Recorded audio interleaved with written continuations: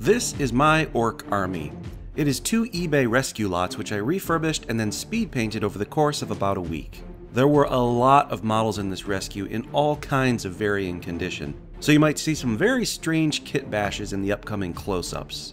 I'll be doing a separate video on how I managed the whole project, but put simply, I've tried to sort everything by model and loadout. Now, I don't know that much about orcs since I've never played them and this is just a house army for guests, but this sea of green in the center of the parade are all the standard size greenskins that had been kitted with a pistol and a melee weapon. I think that this image right here is proof positive that using nothing more than the 3-color rule and uniformly basing your models can obscure an extremely simplistic and sloppy paint job. The eye is overtaken by the spectacle of it all, and who cares if there's no layering or highlighting or that I didn't paint any eyes. The orcs, also called greenskins, are a savage, warlike green-skinned species of humanoids who possess physiological features of both animals and fungi who are spread all across the Milky Way galaxy. They are seen by their enemies, which is pretty much everyone else in the universe, as savage, violent, and crude, but they are the most successful species in the whole galaxy, outnumbering possibly every other intelligent starfaring species, with the exception of the Tyranids. Greenskins are one of the most dangerous alien races to plague the galaxy. Numerous beyond belief and driven always to fight and conquer, the orcs threaten every single intelligent species of the galaxy. Mercifully, most of them are short-lived, soon destroying themselves in a maelstrom of violence and conflict. But should the orcs ever truly unify, they would crush all opposition. Orcs generate a potent psychic field that allows them to accomplish many feats of technological engineering that might seem otherwise impossible. At the same time, the power of this psychic field is directly proportional to the number of greenskins present in a given location. The more orcs that gather, the more orcs are drawn to them, and at the same time, the power and intelligence of the greenskins begins to grow with their numbers. The orcs' unquenchable thirst for battle has always proved their downfall. Historically, the tribes have spent much of their time fighting amongst themselves, waging brutal wars with only the strongest surviving. On occasion, an orc leader will emerge who is mighty enough to defeat his rivals and unite the warring tribes. His success draws other tribes to him, and soon a great war is underway. Partly a migration, partly a holy war that can exterminate the populations of entire star systems.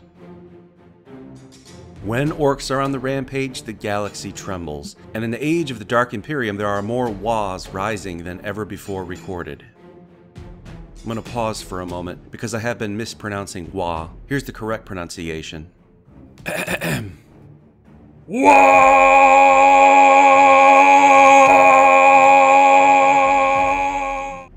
The orcs are a biologically engineered species created more than 60 million years ago as a warrior race originally called the Krork by the long-vanished reptilian alien species known as the Old Ones.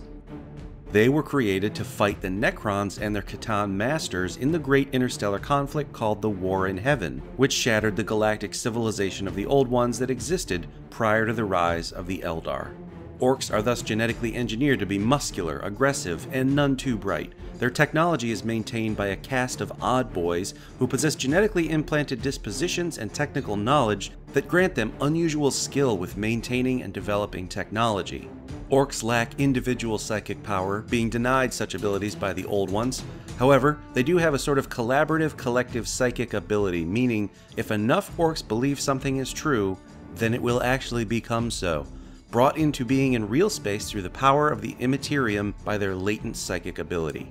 For example, orc rockets painted yellow create bigger explosions simply because the vast majority of orcs believe that they do. This is also why much of the orcs' seemingly ramshackle technology will do terrible damage in the hands of orcs, but cease to function when used by other intelligent races.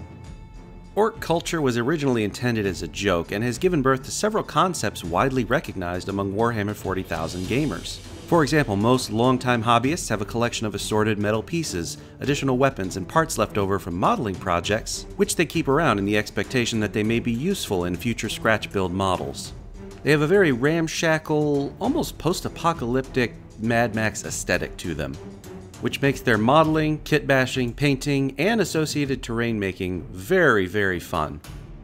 I've done a couple videos in the past on orc type stuff, and I'll be doing more this month. At the time of this video publishing, it is Orktober of 2021, so this is the first of a series of orc-related videos to celebrate the plight of the orc. I hope you enjoyed this little tour of my orc army. Thanks for watching. I'm WAAAAAAGGHH, make things and play games.